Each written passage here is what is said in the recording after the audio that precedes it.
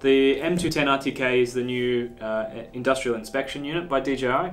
So as you can see up the top here, we've got the dual GPS for the RTK setup, and then on the front here we've got the dual gimbal setup as well. So this has the flexible options of different camera setups. So you can have two cameras on the front, you can have a single camera on the front, or you can have a single upwards facing camera on the top there as well. The beauty of this machine is that it's incredibly accurate. So instead of getting a few centimeters either way, you get centimeter accuracy, which is fantastic. It means that it's incredibly reliable. The Cendence remote control here is a new programmable remote that DJI has released.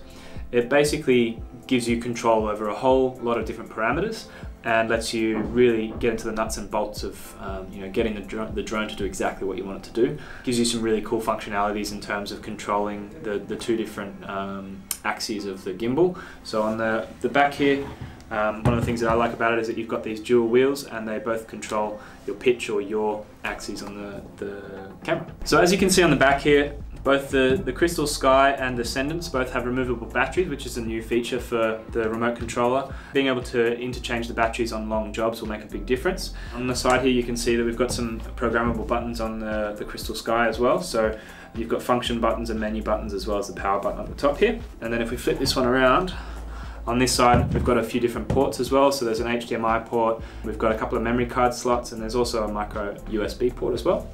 With the Cendence remote controller, we've got a few different features here. We've got all the different programmable buttons here. We've got a focus wheel on the front here, which is a fantastic improvement from a camera point of view.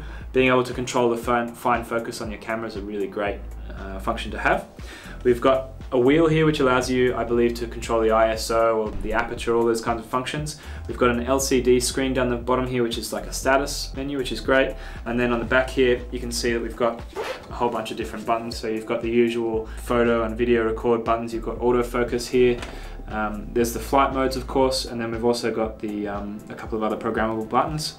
Regarding the weight of the Cendence, it is a little bit heavier. Obviously, you're getting a whole lot more kit here, and the screen is a little bit heavier. But I think that will just mean that you rely a little bit more on your lanyard or by using a tripod mount.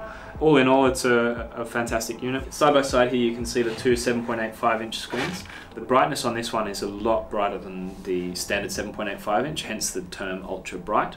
If you're working in bright sunlight conditions, if you're working in a reflective in an environment where you're going to get lots of reflections, then this is going to be the kind of screen that you're after. But I found that even the 7.85-inch regular brightness is still really easy to see in full sun. So I guess it depends on your requirements and your desires. The big thing to note with these Crystal Sky screens is that they only run the DJI Go 4 or DJI Go apps at this stage. There's no word from DJI as to whether they're going to be releasing the DJI XT or DJI Ground Station Pro apps for these devices, but fingers crossed.